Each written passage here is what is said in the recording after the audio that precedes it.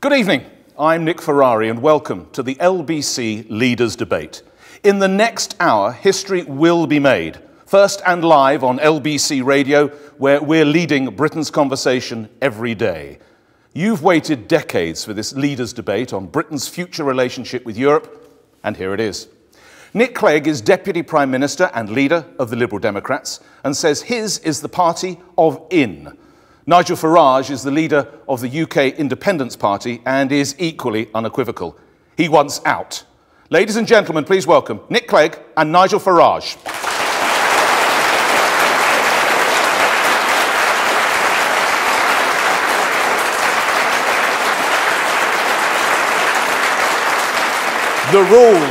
The rules are as straightforward as the debate.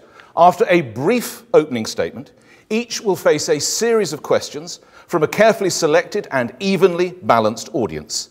Neither has the slightest clue of the questions coming their way. Now, to decide who goes first, what better way than to flip a coin, a good old English pound. Deputy Prime Minister, as you threw down the challenge, and you are higher in the alphabet, I'm hoping I catch it. I'd ask you to call it, please. Heads. So the Deputy Prime Minister says heads, and as we can see, it has gone to tails. Nigel Farage, you have the choice. You can either go first or second for your first minute. No, I will ask Nick to open the batting. Nick Clegg to open the batting. Your minute starts now. This debate is about you, and it's really simple, because it's about your job. Or if not your job, the job of someone else that you know. And it's about making sure that the sacrifices that you have made to fix our economy aren't wasted. Because, make no mistake, if we cut ourselves off from Europe, from the countries that we trade with more than anyone else, then our hard-won economic recovery will simply be thrown away. It's also about who we are. A Britain that leads in the world by standing tall in our own European backyard. A Britain prepared to work with other countries on the things we can't possibly sort out on our own. So don't let UKIP or anyone else put all of that at risk. We're better off in Europe, richer, stronger, safer. And that's why I will fight to keep us in, for the sake of jobs, for the sake of our clout in the world, for the sake of Britain. Mr. Clegg, thank you. Appreciation for Mr. Clegg, if you would. Thank you. Nigel, thank you very much. Nigel Farage, your minute starts now. Well, we're having this debate. At last, it's taken a very long time. Just imagine, though, we weren't debating whether we should stay or leave. Just imagine we were debating whether we should join the European Union. And I put it to you that what we ought to do is vote yes in a referendum to join a club that will cost us £55 million a day as a membership fee, that will give us thousands of new laws over which our own parliament and you, the electorate, can make no difference. It'll mean an open border, unconditionally, to 485 million people from across the whole of Europe, many of them from very poor countries, and they can come here and work and live and settle and bring their families and do as they wish. And it would also mean that we would have to cut our links with other parts of the world, the Commonwealth, the Anglosphere, and many other parts of the world, because we'd lose the ability to make our own trade deals. I know the result of that referendum. You wouldn't join it. The debate here today is between a tired status quo, defending a crumbling European Union that frankly isn't working anymore, and a fresh approach which says, let's be friendly with Europe, let's trade with Europe, but not be governed by their institutions. And your appreciation for Mr. Farage, please. So, we move to the first question. So that you understand, again, each of the leaders gets a minute approximately to respond. I choose who goes first, and then we debate it between us. So let's find, please, Deborah Tioradini. Deborah, where are you and your question, if you would? I'm here. Go ahead. Why won't politicians trust the British public by giving us a referendum on our membership of the EU now? And let's turn to Nigel Farage. Because they're worried about the result. They think you might vote differently to their view. And, you know, Nick is here, and I'm very pleased that Nick laid down the gauntlet for this debate, but Nick is not here just representing the Liberal Democrats. He wants to stay a member of the European Union, but of course that's David Cameron's position and it's Ed Miliband's position. And what happens is, from time to time, they offer us a referendum. You know, they do it cynically, funny enough, at election time. And they say, vote for us, we'll give you a referendum, and then do their absolute best not to. 5 years ago, Mr Cameron was offering us a cast-iron guarantee of a referendum. Nick Clegg himself, you know, in the last European elections and general elections, said it's time for a real debate. Let's have a referendum. Well, Nick, we're having this debate, and it's a good thing that we are, but I agree with Deborah's sentiment. Why don't we trust the British people to make their minds up on what I think is the most important constitutional question we've faced in this country for 300 years? Are we to be a self-governing nation or not? And I agree with you. I would like this referendum to take place before the next general election.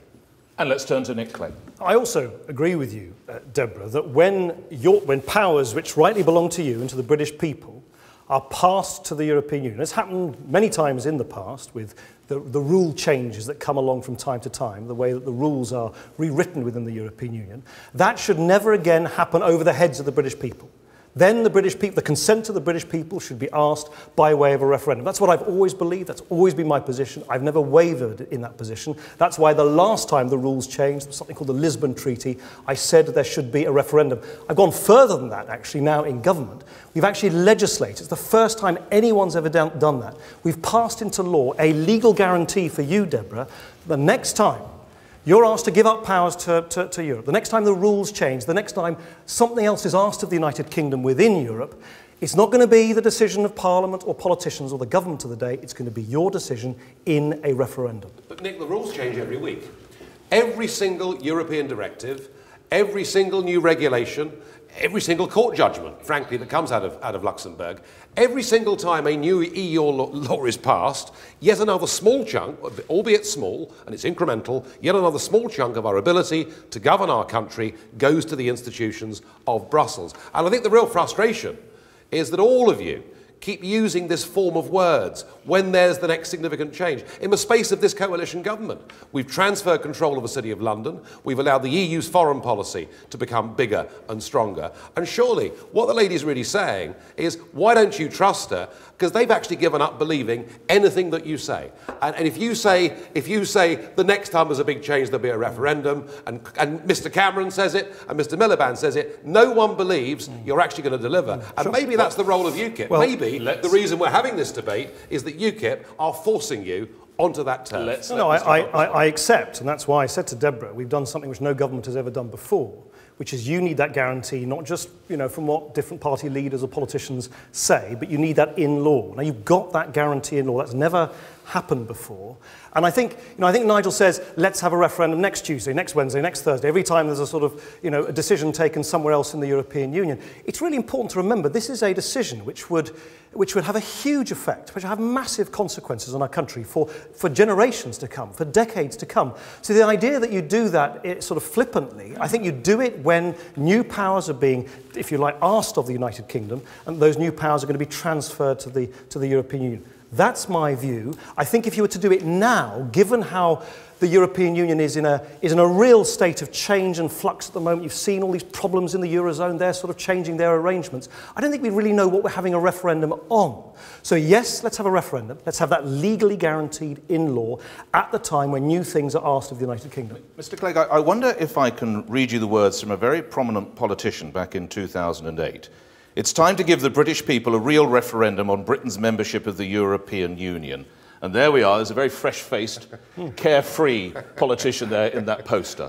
Why are we still waiting? Well, if everyone can read the small print, which I suspect you can't, what it said, no, I don't mean the small print, I mean in the leaflet.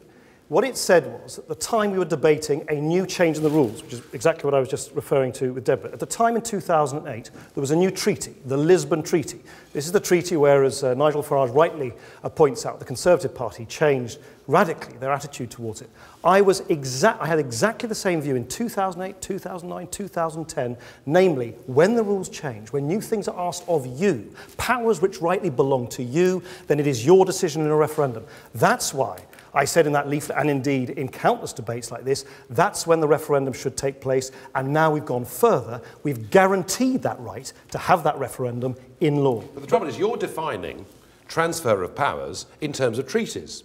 there is a possibility that actually there won't be any treaty change.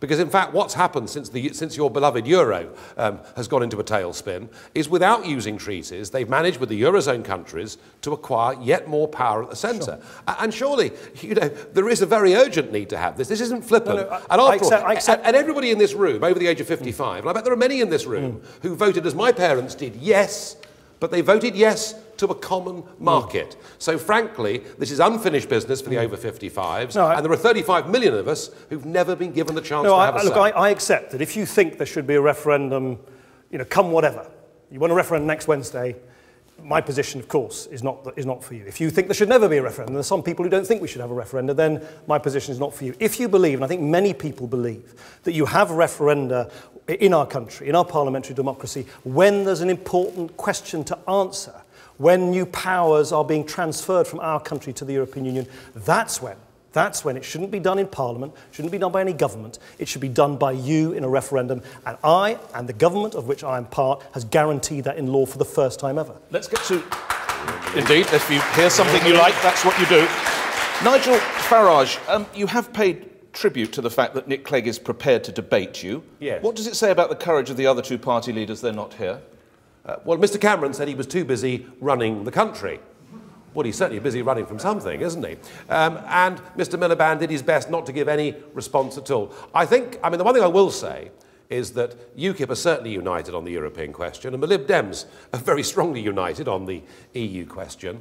The Tory party have a sort of historic fault line, which is very visible to all. You've got something like 80 backbenchers who now rebel regularly on the European question, whether it's, remember, 2 years ago, they were being three-line whipped not to give us a referendum. So there's a big rebellion there. But I think actually, within the Labour movement, things are not quite as serene as they may appear on the outside. And I think also the Labour Party has a big split. So they'd rather not talk about it, and they'd rather conduct the European elections, not even discussing this question. But by taking the stance you have briefly, Nigel Farage, are you destroying UKIP's best chance of a referendum? No, I think one of the things that will happen over the course of these European elections and perhaps beyond is that commentators in this country will wake up to what is currently the greatest myth in British politics. The myth is that UKIP take Tory votes, therefore will damage the Tory party, and that'll lead to a Miliband government. The truth of it is, only 1 in 3 UKIP voters is a former Conservative. We pick up the bulk of our votes from old Labour and from non-voters getting back into politics. Nigel Farage, thank you. Let's move to our next question. John Connolly. Mr Connolly, you're a builder, and I think your question pertains to that, sir. Yeah, you talk about economic recovery and jobs. Our borders are wide open to hundreds of thousands of Eastern Europeans coming and taking low-paid work. Now, it's a brilliant thing that the tax threshold has been risen to £10,500 for people in low-paid work. All right, so thank you. Just to repeat, what Mr Connolly is saying is there are hundreds of thousands of Eastern Europeans coming here. They take low-paid jobs. The tax threshold is not enough. Where is the benefit? We must start with you first, Mr Clegg. Clearly, the point that you're referring to, John, is incredibly important. And it's a very emotive issue, this, about people coming in and out of our country. And indeed, of course, many Brits, about 1.5 million Brits who live elsewhere in the European Union. And we've got to get the rules right. That's why the government, this government, has significantly tightened up the rules. That's why, for instance, I want to restore exit checks at our border so we count people out as well as we count them in. People can't just come here to claim benefits, for instance. Yes, come if you want to try and work. Come if you're really going to make a contribution, if you're going to play by the rules, but you can't simply receive benefits, no questions asked the first day. That's why we've changed the rules. But let's remember, of all the new jobs created over the last year or two, 9 out of 10 of those new jobs have gone to British workers. Let's remember that actually people who come to our country, they create wealth, they pay taxes, they help sustain our NHS. If we were simply to pull up our drawbridge, we would destroy jobs for everybody in this country. And that is not something I'm prepared to see happen. All right, we'll come to you in a second. Thank you. Nigel Farage. Well, I love it. Nick says he wants to get the rules right. Let me tell you what the rules are, Nick. The rules are we're members of a European Union which has total free movement of goods, capital, services and people. And that may have been okay when we were in with countries, you know, like the Netherlands and France and Germany with roughly similar living standards and hospitals and primary schools. What we've done is we've let in countries that were trapped behind the Iron Curtain for years. Romania, for example, where the minimum wage is 1/9 of what it is in this country. And we have a total open door, unconditionally, to 485 million people, and they are the rules of the European Union, and you cannot be allowed to get away with saying you want to get the rules right by putting in these weasel words about benefits. This gentleman who's asked the question, John, he's not talking about benefits, he's talking about the fact that for hundreds of thousands of people working in trades like the building industry, 5 seconds, Mr. we've had a massive oversupply of labour, and you've seen your wages go down over the last 10 years as the cost of living has gone up, and that is not fair on working people in this country. Mr. Clegg actively shaking his head. Mr. Clegg. I understand, John, as I say. This is an issue which creates great anxiety. People are unsettled by the whole immigration. I understand that. But we have to have this debate on the basis of facts. And what you've just heard from Nigel Farage is simply not true. I've got here a leaflet from Nigel Farage. Can I just finish the point? This is a leaflet that Nigel Farage's party distributed in the recent Eastleigh by-election. You may remember it. It says here that 29 million Romanians and Bulgarians may come to this country. There aren't even 29 million Romanians and Bulgarians living in Romania and Bulgaria. It is simply not true. So, you know, let's have this debate, John, but let's have it based on fact. Let me give you one more fact. 1 out of 7 of every company, new company created in this country are created by people who come here, pay their taxes, play by the rules. If we pulled up the drawbridge overnight, as Nigel Farage implies, our NHS would collapse overnight. Yes, let's make sure that we bear down on unscrupulous employers who, for instance, don't pay the minimum wage. That's why this government has quadrupled the penalties we're going to impose upon unscrupulous employers. Let's bear down on the loopholes. Let's make sure people do play by the rules. But let's not scare people by claiming things that are not true, which would have the consequence of making us poorer and putting more people out of work. That surely cannot be right. You didn't answer the question, did you? You didn't answer the question. You tried to do trickery with the 29 million, saying there aren't 29. You know why? Because 2 million have left already. And they've gone to Italy and to Spain. Nick, you didn't answer the basic question.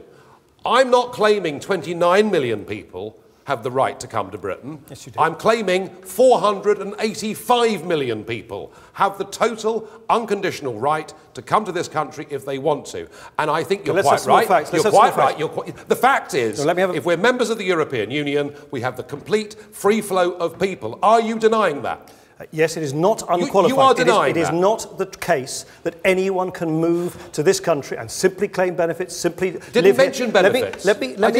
You keep doing benefits. We're talking about the free movement of people and the ability in John's industry to get a job. Let's let the Deputy Prime Minister speak. Once again, I think what you're owed are the facts. Not simply a lot of, opinion. You're owed the facts. No opinion here, it's fact. Since 2004, about 2 million people from elsewhere in the European Union have come to our country. About half of them have returned. At the same time, there are 1.5 million Brits who live elsewhere in the European Union. So really the question is I think Nigel Farage needs to provide you with an answer. If we do pull the drawbridge up, we simply say, no one else allowed, put up that sign at the cliffs of Dover. What happens to the 1.5 million Brits who are elsewhere? What happens to the businesses? What happens to the British jobs that are dependent on people coming to this country? And don't just believe me. Listen to the people who employ thousands upon thousands of British citizens in this country who say that if we turn into a closed country rather than an open one, we will be poorer and we will have higher unemployment. And I'm not prepared to see anyone lose their job on the altar of Nigel Farage's anti-European dogma. All right, gentlemen, just pause for a moment. Thank you. This is the LBC Leaders Debate, Nick Clegg versus Nigel Farage on the European Union. You're listening on LBC, watching on lbc.co.uk. Take part in the reaction using the hashtag #LBCDebate. And the LBC listeners have been emailing in their questions. Deputy Prime Minister, perhaps I could put this to you from LBC listener Carol Lauderdale. Is it right to have child benefit paid for children not even living in this country? No, I think that's exactly one of the things that don't make any sense, and one of the many reasons why the government, of which I'm Deputy Prime Minister, why we've changed the rules. So, for instance, no one could just turn up here and claim benefits, no strings attached, no questions asked. We're the first government ever to make sure that you've got to wait at least 3 months before you claim any benefits, that if you've been here for 6 months from elsewhere in the European Union and you haven't found a job, you can't receive job seekers allowance. Housing benefit is no longer going to be provided to people from elsewhere in the European Union. If people come here from elsewhere in the European Union, they can't support themselves. But you've been They're not looking for work. They're not looking for work. If they are out on the streets, begging on our streets, and they shouldn't be here, we send them back home. So there are limits, and there are things we can do, but where Nigel Farage and I disagree is that I think that if we simply pull up the drawbridge and refuse to allow people to come here, play by the rule, pay their taxes, create jobs, it'll be bad for Britain. Never mind anyone else, it'll be bad for our country itself. itself. It's all well and good saying it'd be bad for Britain and putting up drawbridges. What you're not doing with this question, as you didn't with the previous one, is actually to answer it. Because the truth of it is, if you come into this country and take a job, let's say on minimum wage, you qualify on day one for a full range of in-work benefits, including child benefit for your kids living back in Bucharest. How many people from... whatever it is. Can I ask a question? Yes, go ahead, Mr. Clegg. Nigel Farage, how many people from elsewhere in the European Union, in terms of the total number of benefits claimed, do you think, what is the proportion of the benefits claimed by people from elsewhere in the European Union? Tell me what At the moment, mercifully small. How small? Well, I'll tell you. There are only 45,000 children living in parts of Eastern Europe that are currently claiming child benefit. Let me give the answer. But I would answer that's 45,000 too many. Surely the benefit system is for citizens of this country, sure. And let's hear the who've worked and paid in for years. Briefly. Mr. Clegg. The answer is, in terms of all benefits claimed, the benefits claimed by people from elsewhere in Europe is 2% of the total. Now, Nigel Farage says 2% is too much. It is 2%. In other words, it is a very, very small proportion of the total. Again, the facts show that people who come here from elsewhere in the European Union to work and pay their taxes pay much more into our coffers than they take out in benefits. In fact, if you look at the 10 years from 2001 to 2011, they contributed close to £22 billion. That helps fund our schools, helps fund our hospitals, helps fund our police, helps fund our military. We mustn't make our country poorer because of the determination by UKIP and others to turn our back on the rest of the world. I'm sorry, Nick. A sentence, if you would, Mr. What Farage. that study did was to say who's in work and what tax are they paying. What it did not do was price in the in-work benefits, which is housing benefit, child benefit, tax credits, and child tax credits. And the point is, actually, there's a study by Migration Watch that says from 95 to 2011, in total, immigration into Britain cost us 140 billion sterling. All right, let's move on to another question. Thank you for that. Varsha Nusimlu, who's a marketing executive. Varsha. My question is, if the free movement of EU citizens was restricted, would this create any skill shortages in the UK? And it's Nigel Farage's turn for the first minute. Mr. Farage. No, because I believe what we ought to be doing is operating a system of work permits. Work permits in terms of what are the shortages that we may have and what are the skills that other people may want to bring to us. But I think it's complete madness to say we have a total open door to nearly 500 million people, and any of them can come. Not only do we not have quantity control, we don't actually have any quality control either. So what we're now doing is we're saying to people from India, and we're saying to people from New Zealand, who've got skills to bring to this country that we want, no, you can't come, because we have to leave room for the now 4,000 people a week that are coming to settle in this country from southern and eastern Europe. And that strikes me as being a crazy immigration policy. Let's actually not think of it purely in European terms. Let's think of it globally. Let's be happy to give people work permits, which gives them the right to come and work in this country. They must bring some insurance to cover their health affairs. And if after a period of time they've been here and they haven't committed any crimes and they want to become citizens of this country, then they'd be good, acceptable people to have. And at the moment, we're not choosing on the basis of quality. Mr. Farage, thank you. Thank you. Mr. Clegg. Barsha, my view on this is that, of course, we should always do more to improve skills. That's why I'm incredibly proud of the fact that over the last 4 years we've expanded apprenticeships, for instance, for young British people, to give them the skills to find work on a scale that we haven't seen in a generation or two. Of course, we should prioritise giving skills training to British youngsters. But the idea that we help them then find jobs by pulling the drawbridge up, simply turning our backs on Europe, simply doesn't make it. I'll give you an example. Just yesterday, a German company, a household company, Siemens, announced they're going to create 1,000 jobs in Hull, in the Humber area, in a new offshore wind centre. 1,000 jobs for people in actually a part of the country that's desperately crying out for extra jobs.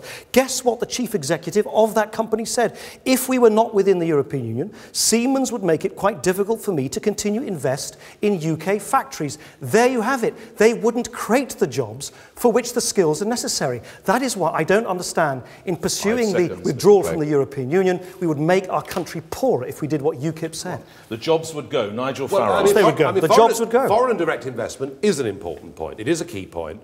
And I so well remember, Nick, you and all your gang, all the big corporates, all telling us 12 years ago that if we didn't join the euro, remember that?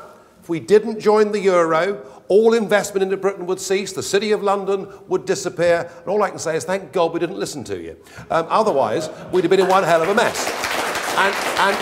And despite the fact we ignored you then, foreign direct investment is coming into the United Kingdom at a greater level than it is to all the rest of the countries of the European Union combined. And fascinatingly, when Ernst & Young did a survey in North America and in Asia, where the big investments are coming from, 2/3 of both of those investors said, actually, if the UK was outside the European Union and we didn't have the expensive regulatory regime, they may well invest even more money. But I personally will, and I suggest many people would probably feel in the same position, you're going to listen to what investors actually say about the decisions that they make about investing in our country than politicians like Nigel Farage or myself. Just the other day, I was up in Sunderland. Nissan, a major employer, they employ over 7,000 people in the northeast. They export 80% of the cars they produce in Sunderland to elsewhere in Europe. They could not have been clearer. If we did what UKIP did, they wouldn't invest in Sunderland. There wouldn't be those 7,000 jobs.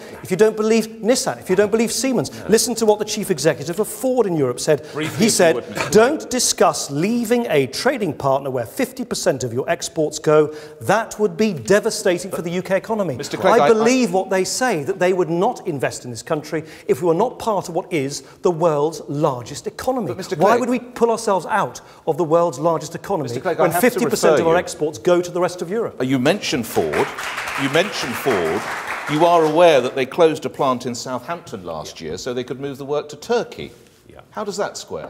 Well, of course companies move operations from one country to the other, but they will exit from the United Kingdom, leaving thousands and thousands of families distressed in their wake because they will not have a breadwinner in those families, able to pay their bills, able to look after their families because the investment has gone, the jobs have gone. And that's what they're all saying. Just last week, we had an announcement from Hitachi, a big household name again, and they said they're going to make our country the global hub, the global headquarters of their rail business. And they said they're doing that because we're part of the European Union. Mr. Clegg, we must. Let's get Nigel Farage back into this. I want to give you you're going to respond. Nigel Farage, this is for you. Let me answer the Ford question if I can. Very Nick, quickly, if you want. Because actually that happened with money given to Ford by the European Investment Bank, including such that we actually ourselves as taxpayers subsidised Ford to close down in Southampton and with European money moved to Poland. And this car market debate, we sell 1 million cars a year, Nick, to the European Union. All right? It's an important marketplace for it. Declining, of course, because they're in real economic trouble.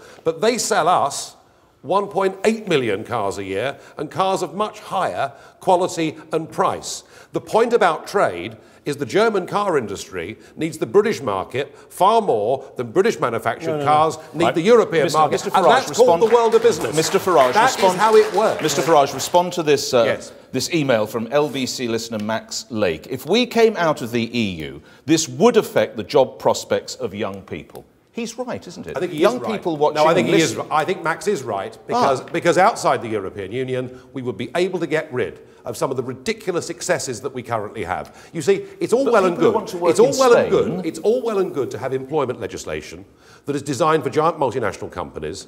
But if that legislation applies to small firms, and bear in mind 60% of people that work in the private sector in Britain work for companies with 10 employees or less. I spoke to a business yesterday that was about to set up they approached the Forum for Private Business to ask for advice on employment law. They were sent a document that is 350 pages long. If we could reduce that burden of employment, health and safety and work, and environmental law, we could create. How many jobs? Many jobs indeed, and that is really a major problem that the British economy currently has. Thank you, Nick. I think the answer that UKIP and other people who want to withdraw ourselves from what is the world's largest economy need to answer is how many jobs are they prepared to sacrifice? It's been reliably estimated that over 3 million jobs are linked to our position within the European Union, which is, by the way, a marketplace of 500 million shoppers, 500 million consumers who buy our goods and services that we sell to them. And unlike what you just heard, 50%, half of what we sell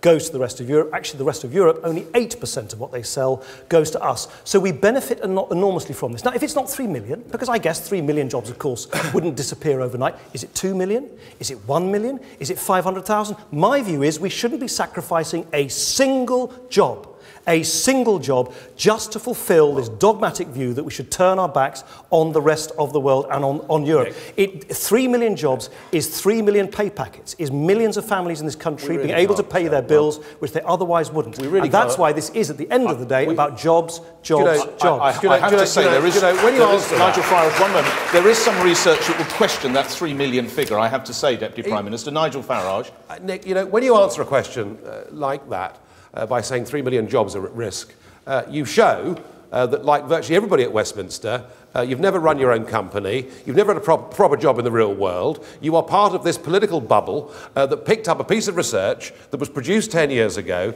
by a guy who himself now says all he said was the jobs are linked to trade in Europe, they're not at risk. This is what I said. And all of you all do it. Tories do it, Labour do it, the big banks do it, the multinationals do it, and the truth is this. We sell, in terms of manufactured products, about £100 billion of the goods every year to Europe. It's about 40% of our overseas sales. It is quite important. No doubt it's important. Declining every year, but important. But the point is this. They sell us roughly £150 billion of the goods every single year. The United Kingdom, this is extraordinary, the United Kingdom is now the Eurozone's biggest export market in the world. They sell us more than they sell to Japan, or to China, or to the United States of America. And trade is not something created by politicians and bureaucrats. No. Trade is created by consumers who make a decision. I like this product, right. I'm prepared to pay its price. I spent 20 years in the private sector. I can tell you something, in private business, the customer is king. And when it comes to renegotiating a trade agreement with Europe, with no threat to any jobs, apart, of course, from the commissioners and the British MEPs who'd all be turfed out on their ear, and that's no bad thing. When it comes to a renegotiation of that deal, we actually hold the whip hand. That is the real world of economics. That is how it works. Gentlemen, let's bring in another. Mr. Clegg, if you will, let me bring in another. It is related to this, so you will have your opportunity. Jamila Long, who is in banking. Jamila. How are we supposed to compete with the likes of China or America if we're not part of a larger trading group?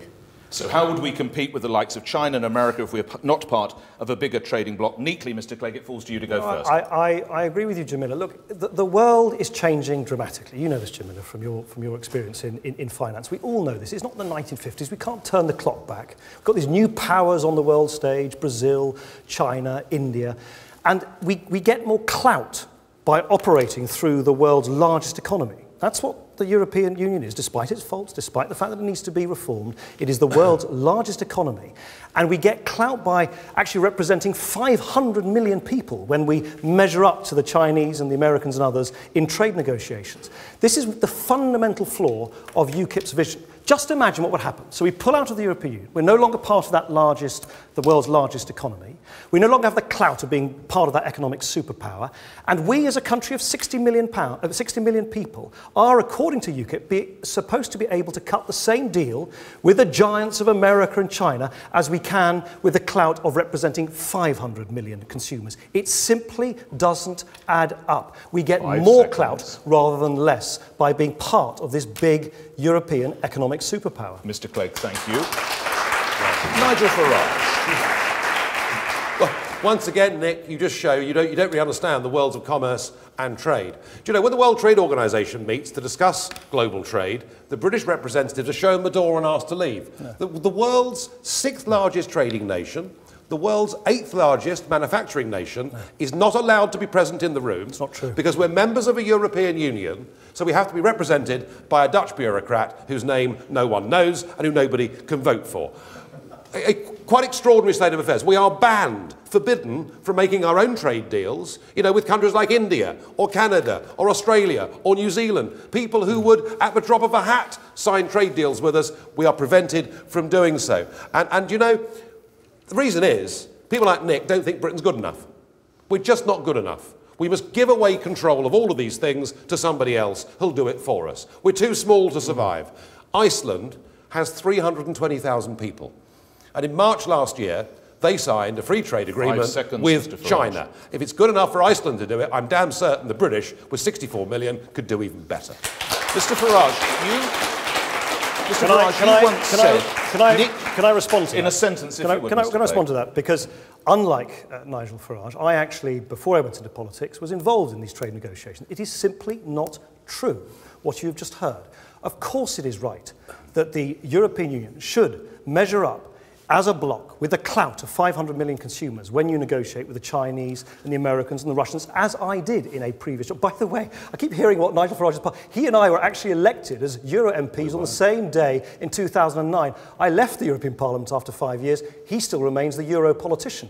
But I think it is important that we remember that we gain clout by being part of the world's largest economic superpower. And the idea that we would first have to, if we did what UKIP said, first have to renegotiate with 27 other countries in the rest of Europe, and then negotiate with the 50 countries through which we have trade agreements because of our membership of the European Union. So that's 77 countries that a future government would have to renegotiate trade agreements with just to get some of the trade access back that we've lost. I tell you, a government in the future would do nothing for the next 20 years. Not unless we get a government that believes in Britain, believes in the British people, and says we can make our own arrangements all over the world that suit us, and we don't have to do it. I believe in jobs in this country. European to suggest that believing in jobs in this country. We've got to have a global future for Britain, not one tied, shackled inside a European Union that is showing itself to be out of date and failing in every measure. Mr. Farage, I wonder if I can show you some literature that's going to be sent out as part of your campaign for the forthcoming European election. The EU costs the UK £55 million a day, and this is the leaflet that I will be going out later. Where do you get that figure from? Well, that is just, I mean, to be fair, Nick, that is just our contribution. I mean, that is the beginning of the cost. You don't say that here. That is the beginning. No. If you really add it all up, the true cost of membership of the European Union is many, many times that. No. Because what we found... What about the rebates? What we found... Well, if I give you £20... Yes. You know, and you give me £10 back, I'm not better off, am I? So we give them gross £55 million a day. Yes, they give us money back, but they only give us money back to be spent on ways that they choose, not the ways that we choose. But the £55 million is misleading, is it not, Mr. Farage? No, it is absolutely factual. That is our contribution. Of course it's misleading. As I said at the start of this programme, our membership fee of the club is £55 million a day. But again, our total I have to put it to you, you exclude rebates, you exclude... I have to put it for a third time. I've excluded the loss of our fishing. I've excluded the massive cost, the environmental cost, frankly, of building wind turbines and damaging manufacturing industry. No, that figure is a very, very low figure. The true cost of EU membership is many times that. Okay. May I make two observations? Just like this leaflet saying that 29 million Romanians and Bulgarians are going to turn up on your doorstep, and there aren't even 29 million Romanians and Bulgarians there. This is once again a claim that simply is not true. If you actually count the rebate, if you actually count what British farmers, for instance, receive in the Common Agricultural Policy, it's less than half that figure. And if you then consider how we benefit from the jobs, from the trade that we get from being part of the world's largest economy, actually, reliable estimates show that it's worth about up to £3,300 per household. But the question for Nigel Farage is, if he cares so much about British money, why is it when this government negotiated a cut, which he said was not possible, a cut in the EU budget, saving 30 billion pounds, why was it that the UK Independence Party MEPs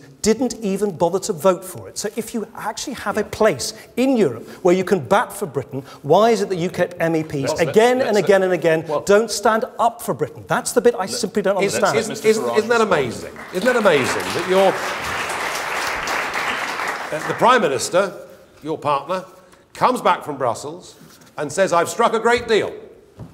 It's a victory for Britain. And I hope that British MEPs will support this. This victory for Britain meant that whilst the EU's overall budget didn't increase as much as expected, Britain's contributions would rise. If that's a victory in Europe, I'd hate to see what a defeat looks like. Let's move to another question. Clive Hyman. Mr. Hyman, you're a property investment consultant. Mr. Hyman. Yeah. Concerns control of our own borders. What do you say to the future victims of criminals whom we cannot deport because of our involvement with Europe, with the EU and the Human Rights Act? All right. What would you say to future victims of crime who we might not be able to deport because of the Human Rights Act? It falls to you for the opening minute, Nigel Farage. Well, if I was a member of the Liberal Democrat, Labour or Conservative parties that had allowed this legislation to come onto the British statute book, then what I ought to be doing is I ought to be saying, I am very sorry.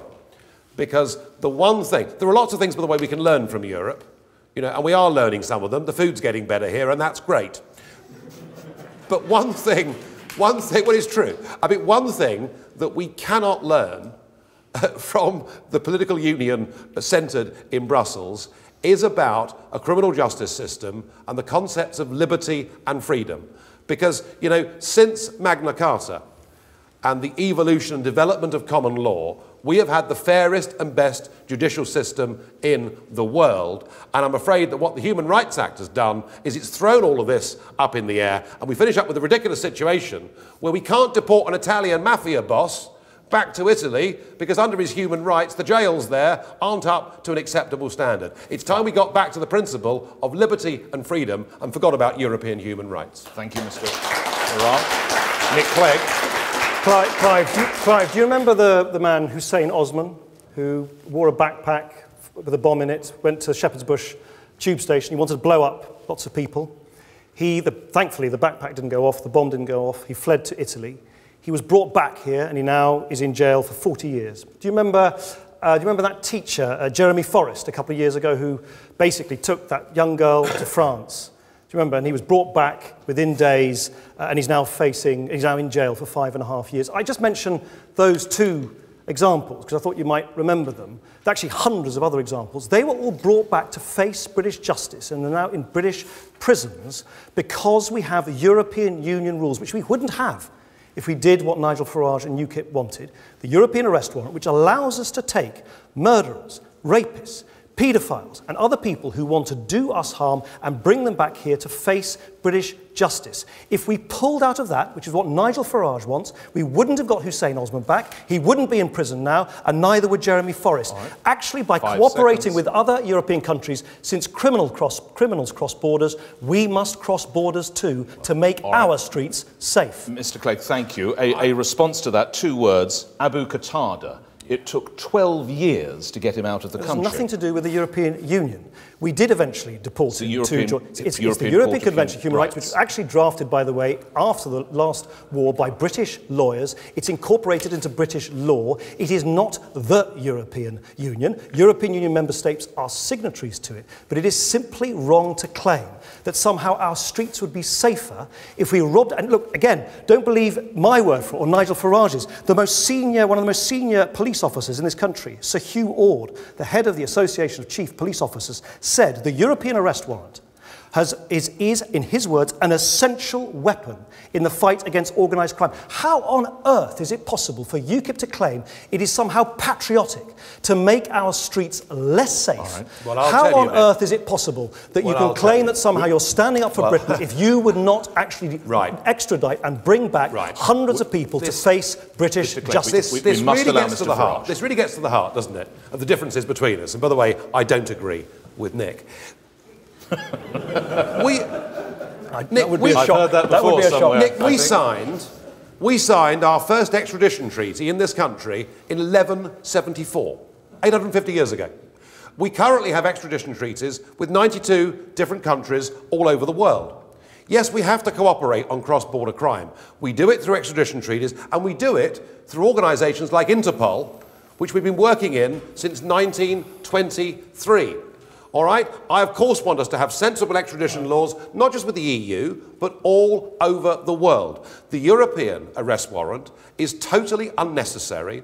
And can I say that for someone like Andrew Symeou from North London to be dragged off without the production of any prima facie evidence, to be left to rot in a Greek hellhole for over a year without his rights of habeas corpus, I think is an abomination. And how you can call yourself a liberal, how you can call yourself a liberal and to support the destruction of all the great principles of British liberty by signing up to European law, I do not know.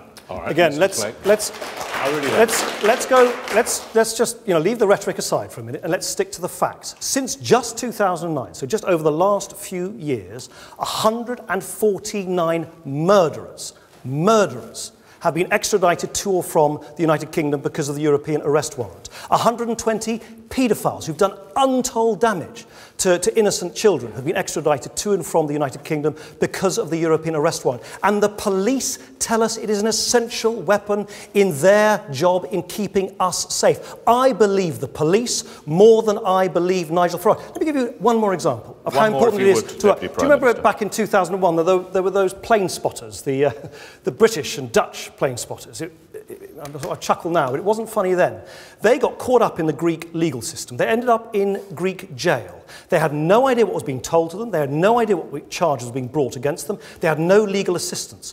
The European Union has now passed new rules, new laws, which means that if any of you go on holiday elsewhere in the European Union and you find yourself on the wrong side of the law, you'll get help with interpretation, you'll get legal help, you'll get assistance. Guess what UKIP did? They voted against all of those measures. Another example of the European Union keeping us safe and protecting our rights. And if you get arrested in Spain... Nigel Farage. If you get arrested in Spain, Nick... You get arrested in Spain for something you haven't done, you may be left up to 18 months in prison without even facing a charge. We have a system of common law in this country. We've had it for 800 years. Why did you vote against measures to help British tourists? It is based on the presumption of innocence before guilt. It is based on habeas corpus and common law. We must defend the principles of liberty, freedom and justice in this country. You should defend the rights of British citizens. Why did you not vote? I have not voted. Mr. Clegg, I'm moderating this debate. Thank you. I have not Would you voted. like to respond to a question that was put twice? I've been in the European Parliament now 15 years. They're getting a bit cheesed off of me over there, I've got to tell you. And I have not voted in 15 years for one single piece of legislation that has added to the power base of the European Commission in Brussels. Even when it means British tourists who get caught up on the wrong side of the law, when on holiday, who need translation, they need help, they need lawyers, they need assistance. Why is it that UKIP dogma is so strong now, you won't even help British tourists when they're on the wrong side of the law, on holiday elsewhere? Nick, I'll tell you what the dogma is. The dogma is, I believe the best people to govern Britain are the British people themselves, not the European Union. Okay, let's move on. I think it's a situation here I don't agree with Nick. While we're on people's rights, Nigel Farage, a clarification would be useful. What is your position on same-sex marriage, which comes into effect this Saturday? A statement was put out by your press office, which was subsequently withdrawn. Do you support it, yes or no? Not all the while. We are signed up to the European Court of Human Rights in Strasbourg, and where we have the risk that our established church and possibly other faith communities could ultimately, under discrimination laws, be forced to conduct services that they find anathema. If we get rid of the ECHR and it doesn't have the dominant place over our society, we'll look at it again. Nick Clegg. Of course I support it. I was the first party leader who came out to support it, because I think when two individuals, regardless of their gender, love each other and want to show commitment towards each other, we should recognise that in law. And it really, I just find it extraordinary that UKIP's anti-European is so great they won't actually provide loving couples in Britain with the right to marry, as they will be able to under British law from this weekend. And do you know what, for me, it is just unalloyed great news that love and commitment is now going to be recognised in marriage across the whole of the country, regardless of your gender. I think it's a wonderful step forward. All right. We move on. We move on to Christopher King. We move on to Christopher King, who is an IT consultant. Mr. King. Hello. Why does Great Britain always adhere so strictly to EU laws when other countries seem to cherry-pick which laws they're going to comply with? Mr. King, thank you. A nice booming voice as well. Nick Clegg, it falls to you first. Your minute. Actually, we're roughly middle of the pack. There are some other European countries, Christopher, that are better at kind of, abiding by the rules. There's some that are worse. Look, you need, don't you, in a big marketplace like this, where I don't know what your business is, Christopher, but lots of people, as you know, are in businesses in this country where they export to the rest of the European Union. You need some basic rules. It actually helps businesses not to have 28 different rules when you are selling your products to different parts of the European Union. That's why you need to have those rules, to make sure that selling to 500 million consumers on our European doorstep in this largest economy in the world is done in a way where people don't fiddle the rules. That's why you have a court, that's why you have rules, that's why they, generally speaking, should of course be obeyed. And it's exactly the same, of course, in Britain too. And look, you'll hear from Nigel Farage say, 75% of our laws. No, actually the House of Commons has shown that roughly 7% of all new laws are related to the European Union. But they do need to be there, that's 7%, in order to make sure that you, or indeed anybody else who's exporting into the rest of the European Union, can do so without fear that the rules are somehow going to work against you. Thank you, Mr. Clegg. Nigel Farage. Oh dear, oh dear. You've used some seconds up. I'd hurry up if I were you. 7%. What are you on about? We had one of your friends from Brussels, Commissioner Viviane Reding, in London the other week, saying we must all sign up to the United States of Europe and we must recognise the importance of Brussels because, after all, it makes 70% of our laws. Even Gordon Brown said over half our laws are made in Brussels. In Germany, the former president conducted a review and concluded that 84% of their federal laws were conducted in Brussels. And you put this pretense out to people, many in this room are running businesses, who know that all the regulations that affect their business are made in Brussels. We obey the rules, sir, because we believe in the Anglo-Saxon rule of law. It's our culture. Actually, most of the rest of Northern Europe obey the rules too, but in the south, they have a completely different attitude, which just goes to show what a tragedy it is that the Mediterranean was signed up to Nick's beloved euro and that tens of millions of people have now been forced into poverty. I want a Europe where we trade together, cooperate together, but a Europe of sovereign, free states, not a political union based in Brussels, run by unelected bureaucrats. Nigel Farage, where do you get the 75% of laws figure from? Well, that's the estimate that we've made, and we've asked people. Okay, but we've asked people to counter it. I think it's fair to say, where do you get it from? If I went with the German figure, I'd have gone higher. Okay, yes. The German figure is 84%. The German Viviane would Reding say says he was 70%. misquoted. I have to say that. Go ahead, Mr. Farage. I mean, whichever way it is, Nick, whichever way it is, the one thing I thought everybody was agreed on was that one of the reasons we're having this debate, and that Nick challenged me to this debate, is that the European question, whether you agree with it or not, is of fundamental importance. And I've not met anybody serious who said that less than half of our laws were now made in Brussels. Well, can I tell you someone who is serious? It's the House of Commons Library, and I suspect the House of Commons Library is going to know better than Nigel Farage or indeed the German president or anybody else how many laws in the House of Commons, which is where laws are transposed onto the statute book, how many of them are generated here in Britain, how many of them are generated in the European Union. Their estimate is 7%, not 75%. What we've heard this evening on jobs, on immigration, on investment, and now on EU laws, again and again and again, are the wrong facts. Now, let's disagree, fine, but I really do think that we owe it to you, we owe it to everybody to make sure that these debates on a very important issue is at least based on facts. And the House of Commons Library has been unambiguous, has said that it is 7%, not 75%, and I believe them. Mr. Clegg, we must move on. This is the LBC Leaders Debate. Nick Clegg versus Nigel Farage on the European Union. You're listening on LBC watching on lbc.co.uk, you can take part in the reaction using #LBCdebate. To another email question from LBC listener Beth Porter. You talk about trust. My husband's a fireman. You want me to trust you over Europe. How can I believe your plausibility and integrity when, Nigel Farage, you've put your wife on your payroll, Nick Clegg, you lied about tuition fees? It falls to Nick Clegg to go first. Well, of course I accept that trust is a rare commodity in politics these days. It's one of the reasons why, in the earlier discussion we had about the referendum, it's now been taken out of the hands of politicians like Nigel Farage and myself. It's now in law that there is this guarantee that there should be a referendum. But at the end of the day, it's not really what this politician or that politician says, or this political party or that political party is.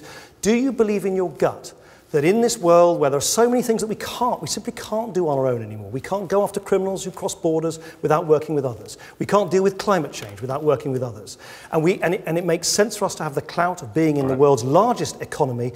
Doesn't it make sense to keep those jobs, to retain that clout, and to catch those criminals, rather than put all of that at risk? We've moved a little way perhaps from individual matters, Mr. Clegg, but I note your answer. Thank you. There's also speaking to your, what did you say, integrity, I think, and plausibility. You're paying your wife. Well, you know, I do actually lead a group in the European Parliament and a national political party in this country. I never publicly said I wouldn't, no. And I very much doubt that anybody else in British politics has worked the hours and had so little fun as me over the course of the last few years. I'm very sorry to hear that. And I don't see how paying your wife makes up for that. Well, because actually, Nick, when you get home at midnight, if you're lucky, you need someone there to actually say, I've done this, I've done that, here are the documents for tomorrow, and without having unpaid assistance from my wife for 7 years and paid in a very modest way for 5 years, I couldn't have done it. Do you enjoy what you do?